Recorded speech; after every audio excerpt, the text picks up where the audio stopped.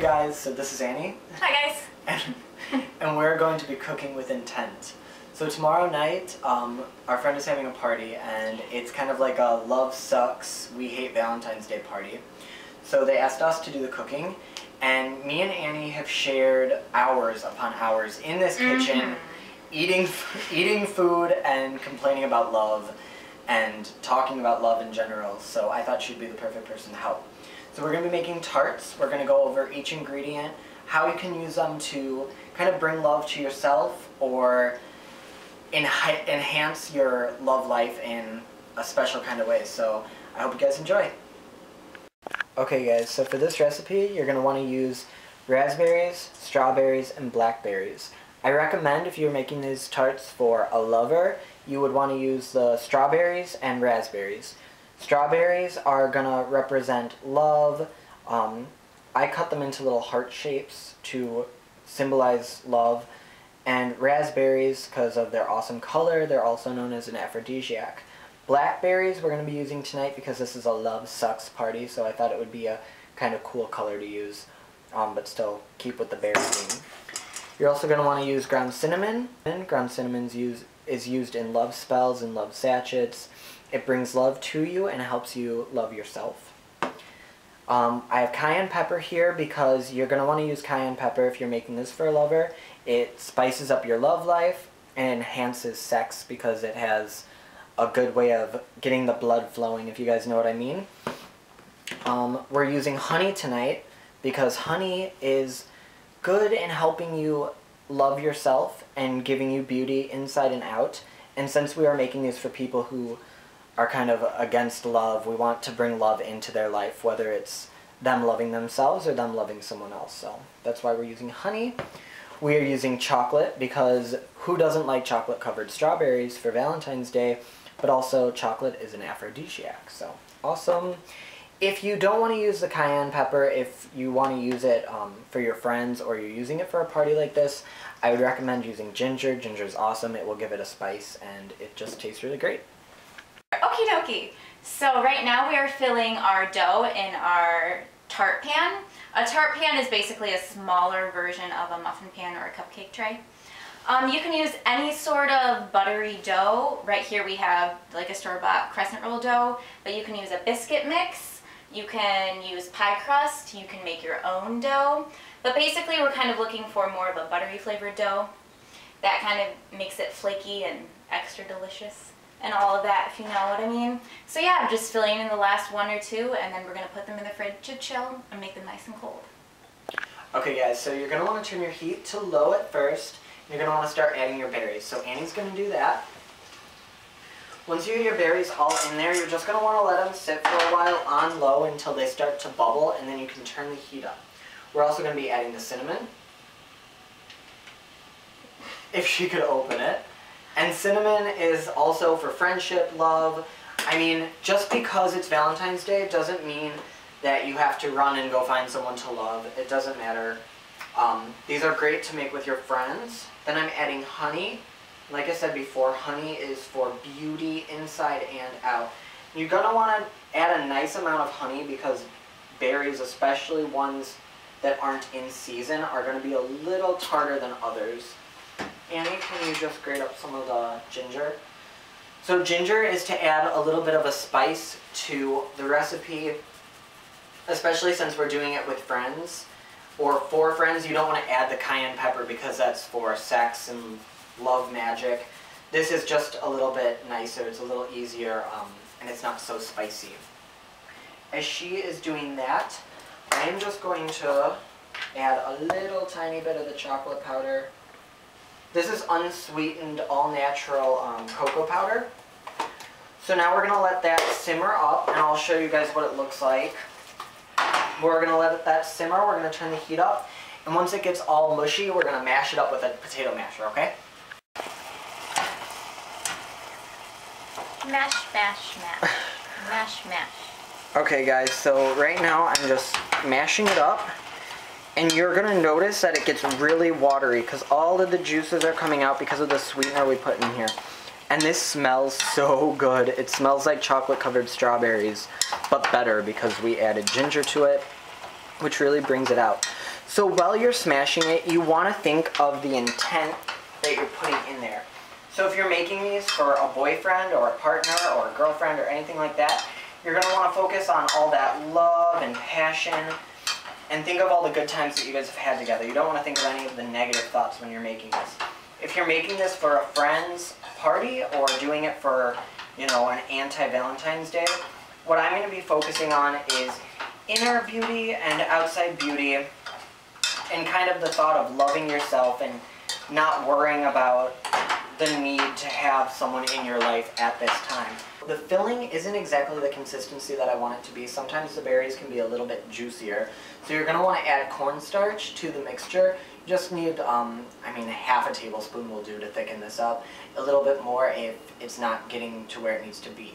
I also added a little bit of confectioner sugar because it wasn't as sweet as I necessarily like it to be. But while I'm getting this done, Annie is going to tell you guys one of her worst Valentine's experiences, so enjoy. Wow. About 5 years ago when I was 16 years old, I had a boyfriend at the time, and I thought I was being totally adorable, and I made him this little card, I made him this cute little present. I won't really say what it is, but I brought it over to his house. I walked there, and it was a mile away because no one would drive me. And it looked like it was going to rain all day, but still it didn't, so the day was still okay. And I gave it to him, and his parents weren't home, so I was kind of sneaking over there, I guess. And I guess he kind of liked it. He was a new boyfriend, so it was still kind of iffy. And then his parents came home, luckily enough, right? So then I had to go through a window, and he kicked me out, and I had to go through a window. I'm sorry, I'm just imagining her crawling through a window. And then it started pouring rain, and I was stuck for 45 minutes on a street corner in the rain by myself before anyone could pick me up. So, lovely Valentine's Day for me, 16 years old. That's so sweet. I know. So sweet, crawling through a window on Valentine's Day. Yes. After walking a mile to yes. the guest house. So, I definitely want to hear from all of you guys in the comments. Leave me a comment explaining to me what your worst Valentine moment was, because I always love to hear those stories, and it makes me feel so much better about my life. So well, this is thickening up, so we'll be back to you guys in a little bit with how to fill them. A blob for beauty. Yeah, just make it so it's like enough to. Okay guys, so right now we just cast our own honey love spell. Back in folklore, women who are trying to find love or get over a broken heart, they would make this mixture of, it's mostly honey, but it's honey, cinnamon, and freshly grated ginger. And they would take a spoonful of this or put it in their tea, so they would help them find love in that way. And so we made this to drizzle on the top of our little tarts, just for, you know, some extra flavor, and we made this with really special intent, and we focused all of our energies, all of our loving energies, and tied a red ribbon or a string around the cup that you make it in. Okay guys, so we're going to start pouring our stuff in, our tart filling in. I preheated the oven to 350, but you can set it to whatever directions on the package or whatever the recipe calls for. We're going to be baking these for about 15 minutes, but you just want to make sure that you keep an eye on them because the filling and the type of dough that you use can alter how long it takes. So I'm just going to start filling these, and then Annie is going to put our honey mixture on the top. While I was filling these, I wanted to tell you guys a funny Valentine's Day story of mine. So, my first big Valentine's Day ever, the first Valentine's Day that I was actually, like, excited to have Valentine's Day, it was my sophomore year, and I was supposed to be going on a date, and I was really, really excited. I was like, it was going to be my first, like, actual go out to eat, you know, date. I know, sophomore year, I'm kind of a loser. But I was really excited and really nervous. And I went to the place, and I waited there, and I actually had to have my friend drive me because I didn't have a car at the time. So I got dropped off, and back then not a lot of people had cell phones, so I had no cell phone, no communication. And I sat there waiting, and waiting, and waiting, until it got, until it got completely dark. And I was so mad. And this is actually a kind of a lesson story that you guys can learn from. So I was so pissed, and I was so mad, and I was like, you know what, I'm gonna be pissed, I'm gonna bitch this guy out, like I'm gonna be so mad. I got home, and I had a bunch of missed calls on my house phone. Found out that the guy that I was waiting for was in a car accident, and actually, yeah, What? and actually ended up in the hospital.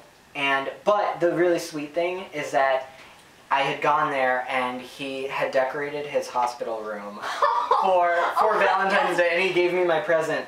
And so I actually felt, you know, like really bad for being an asshole. I was seriously, like in the car ride home, and I was so upset. I was like cursing his name. I was like, oh, F you, I hate you so much. Like, I hate people, and all in a huff. But it turned out that I shouldn't have gotten so angry, and I shouldn't have jumped to conclusions. So. Was he okay? Yeah, he was fine. It was just, you know, one of those things where you're like, just a miscommunications. And that's the thing that I love about cell phones that I tell people. Like, I know it's kind of cool to think that we're like the last generation to know what it's like to not have like a portable phone. Isn't that weird that you think about like going out and like meeting people without having a cell phone? Yeah, and I didn't have a cell phone until I was like almost 17. Yeah, so it's like, yeah, sophomore year. That was actually when I got, I think, my first cell phone. So anyways, guys, so these are all filled. We're just going to finish them up, put them in the oven, and we'll show you when they're done, okay? Drizzly, drizzly, drizzly, drizzly on top of the tarts. Drizzly, drizzly, We have one more. And that was my drizzle song. Okay, guys, so here's the finished product. We have to finish powder sugaring all of them, get them all packaged for tomorrow night. I want to thank Annie again for sharing her Valentine mishaps with us. No problem. And whatever you guys are doing this Valentine's Day, whether it's spending it with friends, having an evening with your significant other, or hey, not yet, those aren't for us. So having a night with your significant other, or just being alone, remember to fill your day with love and treat yourself to something awesome like these tarts. So love and light. I'll talk to you guys soon. Bye.